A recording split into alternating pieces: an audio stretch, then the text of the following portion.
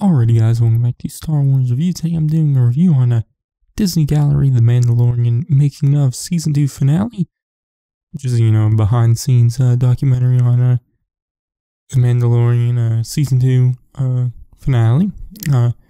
But this documentary released on August 25th, 2021. So yeah, but I enjoyed it. Definitely a deep dive into how they made one scene, which was the scene with Luke and whatnot, which I really like. He's making documentaries, and they dive as deep as they did in this one little moment. It was like a 40-minute special, I guess, devoted to one scene alone, which I quite enjoy.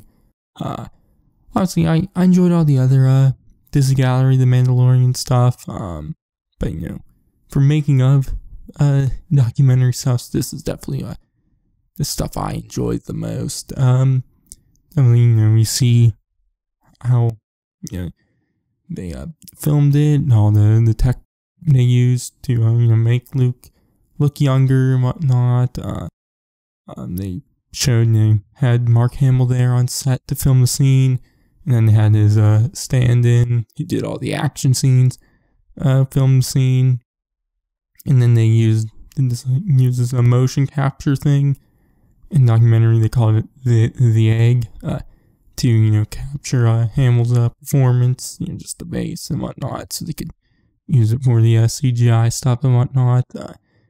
And they also go in how they kind of created the voice, Obviously Mark Hamill doesn't sound like he did, during the original trilogy anymore, so I guess they used this program and took, a lot of audio clips from the original trilogy and whatnot, and just high quality audio sound bits they had, from that time, and put it into this program to kind of recreate his voice and whatnot for the scenes, and they could create the dialogue what they needed him to say.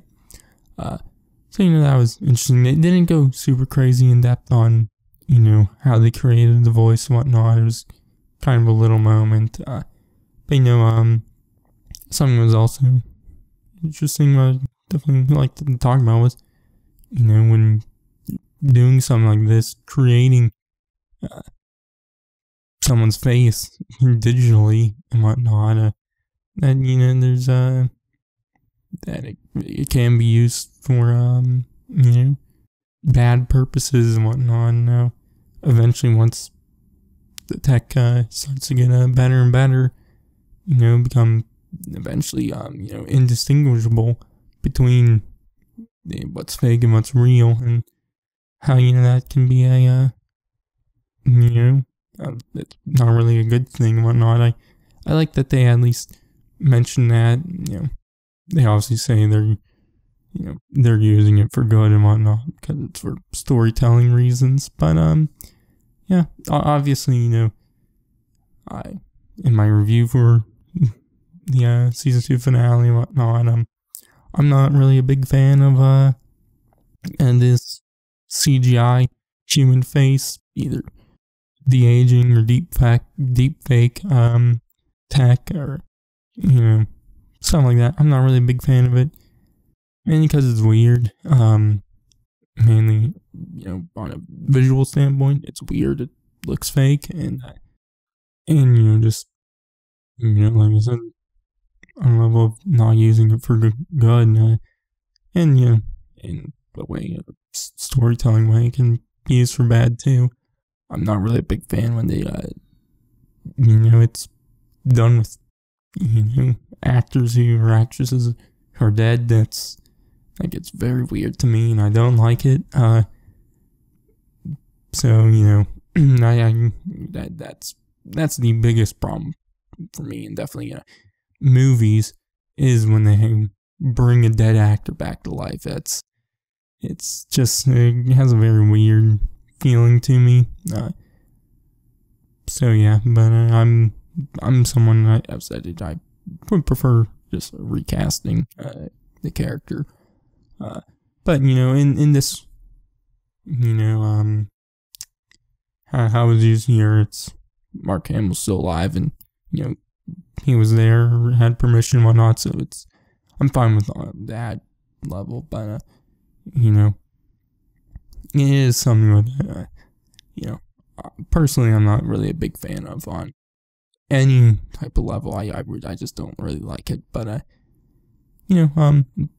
anyways, I kind of talked about that for a lot there. But documentary because with mainly this is Luke, they also go into why they decided on doing it, and just how the pressure and responsibility of bringing Luke back into this moment when it's very much his original trilogy self and whatnot, and just also talking a little bit about how even though it's not really a major element, is also R2, you bring him back and whatnot too. So I enjoyed that, and they also talk about how trying to keep it a secret and whatnot. I guess in the original scripts and whatnot, they said it was Plo Koon. They went as far as to create a CGI head and concept art and whatnot of Plo Koon, which that was funny and whatnot. But made it so secretive. I guess they filmed the scene in one day, and I believe they mentioned that it was while they were filming the chapter 14, the Boba Fett episode, because they were doing a bunch on location stuff, so they had the all the stuff to their just for this scene, and not all the crew was there, and just it was really interesting how secretive they're obviously about it, which was a good thing to do. Jon Favreau does talking about how Boba Fett, Ahsoka all leaked online and whatnot, and how they were worried that this was going to leak online, but obviously eventually didn't, which obviously was a good thing. A lot more surprising, a lot better in the if it leaked online, then it was it would have been the scene would have I would have liked the scene a lot less than I would have.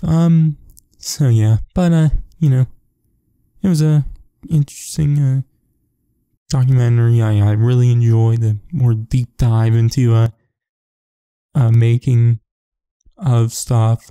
I would have really enjoyed something like this for each episode of the series. Definitely the second season, mainly because I would have they obviously mentioned the stuff in the making of season 2 documentary, but just a full episode mainly is about the Ahsoka episode, about Boba Fett, Bo-Katan, Cobb Vanth episode and whatnot. Just kind of a big deep dive, mainly with Ahsoka and Boba Fett. Those two, I would have really enjoyed seeing all the thought process going into it and whatnot, and just see everything about that. I would have quite enjoyed that. Obviously, what we got in the making of season 2 documentary was good. I definitely enjoyed that, but that was only a little bit over an hour long. Or this was 40 minutes. Just getting 40 minutes about each of those episodes would have been great. But I this was probably definitely, out of all the Disney Gallery Mandalorian stuff, is definitely my favorite one. So yeah, but anyways, that'll be it for this one. You can check out reviews I did on all the other Disney Gallery stuff, and obviously the Mandalorian and whatnot. So yeah, but anyways, that's gonna be it for this one. I've been Star Wars, catch you guys in the next one.